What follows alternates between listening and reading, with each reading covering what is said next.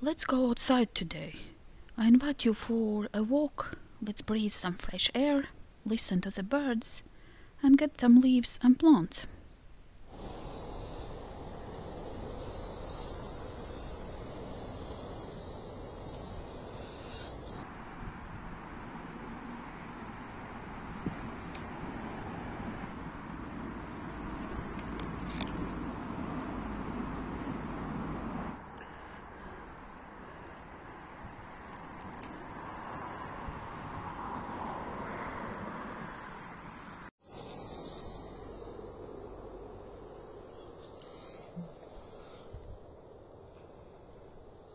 And here is the result of my little plant gathering expedition. The plants can be totally fresh, they do not need to be dried or pressed, but I left them overnight under the book between two sheets of paper so that they do not curl. Here are all the materials ready for printing on a gel plate. So we have the paper, we have the gel plate, and we have kitchen towel to clean the brayer. I am starting with a generous layer of black acrylic paint. This layer needs to be generous, a little bit thicker, because it will take time to create patterns with our plants, and I don't want the paint to dry. So that's why the layer is thicker than usual. So what will I be creating? I will be creating background papers for a project I have in mind. I will show you the project later in another video, but today let's work on background papers, and I want the botanical papers. The papers to have plants on them to evoke a feeling of forest. So that's why I went outside, that's why I got the plants, and that's why I'm making plant background papers. I'm placing my plants without any rhyme and reason on the gel plate. There is no top, there is no bottom, there is not left side or right side. It just needs to be like a pattern paper. So wherever there is a free space, I'm putting a plant there. Sometimes until you see me turning the plant, I want to see which side has more texture, but I've noticed that it really doesn't make any difference. The plants print very well on both sides. Even if there are no very distinct veins on one of the sides of the leaves, it still will make a good print. And I'm just trying to combine different sizes and shapes of plants on the same plate.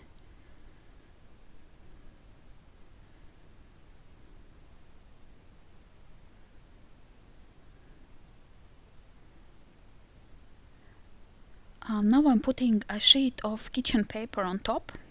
I've decided to use a kitchen paper, not an ordinary paper, which I would normally use, because I figured that the plants are quite thick, and to get with the paper in between the little parts of the plants and to soak up the paint from the gel plate, I need softer paper that is more pliable, which listens more to my hands.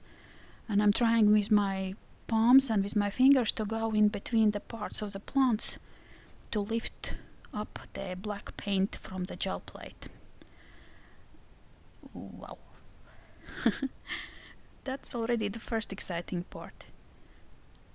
And if you can notice, there is an added bonus. The kitchen paper, it is a little bit structured. There are little dots, and so those little dots also left an imprint in the back plate, adding another layer of interest to my print.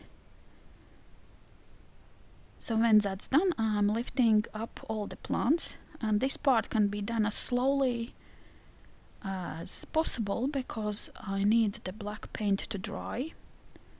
This will make lifting it later easier. Do you see the beautiful and very, very detailed prints starting to emerge? Oh, it's so exciting! And it looks beautiful already. And the plants, of course, can be used again and again.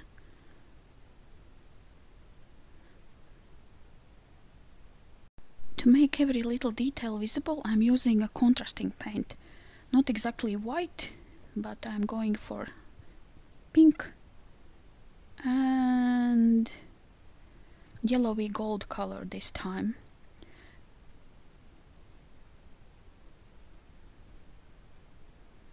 But this time you see that I put only a couple of dollops of paint on my gel plate, because this layer I want to be really thin, which means that the both layers, the bright layer and the black layer, will merge, and it will be easy to lift all of it off, not just the top pink layer. So I'm pressing down the paper and I will be pulling my prints using, it's almost an ordinary printer paper, but it is a little bit heavier. And I'm just using a kitchen towel on top because I cut my paper a little bit smaller than my plate. And let's have a sneak peek. Did it work? Yes, see? Everything is coming off. And this is our print. And I don't know if you get as excited as I do, but see how beautiful it is. Stunning. Stunning, if I can say so myself. Of course, the beauty of this print comes from the nature. It is not something that I did. It of course can be used as it is. It's stunning and beautiful. But I will continue working on my prints later. But for now, of course, I need to make more prints. You can never make only one gel print. So I'm experimenting with colors and different placement of plants to make many prints. And I will show you all the prints in our Facebook group. You can find the links to the... Look at this.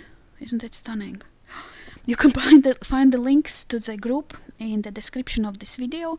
But if you just go to the Facebook and search for Big Fat Mixed Media Tribe group, this is where you get all the conversations and pictures and everything. So you're very welcome to join us there. So to add more interest, I will be coloring the prints. And I'm using my new favorite toy, which is Posca colored pencils. The coloring, I'm trying to keep it very gentle. The pencils allow me to keep the details of the print underneath. And I'm trying to go quite lightly on top of the print with the pencil. And as you see, I chose a realistic light green color, which I didn't like because I don't want to have a very realistic nature print. So I'm going over this purple color and other colors which are not exactly like the ones that you see on these leaves in nature. While coloring, I kept reminding myself that these are background papers. This is not a finished art piece. So try to keep them very subtle and not too bright. And of course, using pencils helps. If I would use alcohol markers, they would inevitably become much brighter. As you saw, I made quite a few prints. I will not color all of them, maybe 3 or 4, just keeping this project in mind. But the rest of them I will just keep as background papers for future projects. I am not coloring every little detail, every little leaf or flower, just to add more interest. And I am going around the colored plants with a white acrylic paint, because the acrylic paint is, I guess, the only thing that would write easily on colored pencil. So these are background papers. I will not be adding any texture paste, or I will not be gluing anything on top right now. I want to keep them flat because probably they even will need to go through the die cutting machine, but I want to add some detail. So I adding some stamping with a permanent ink, and then I chose a darker but grey, not black ink, to add even more details with my very favorite stencil. A lot of work to create just a background paper, I hear you say. Of course, you are right. But this was so enjoyable. You could make these papers using stamps maybe, or just drawing the plants freehand, of course. But this was so enjoyable. This was a classic case of doing it for the process and not only for the end result. Gorgeous, isn't it?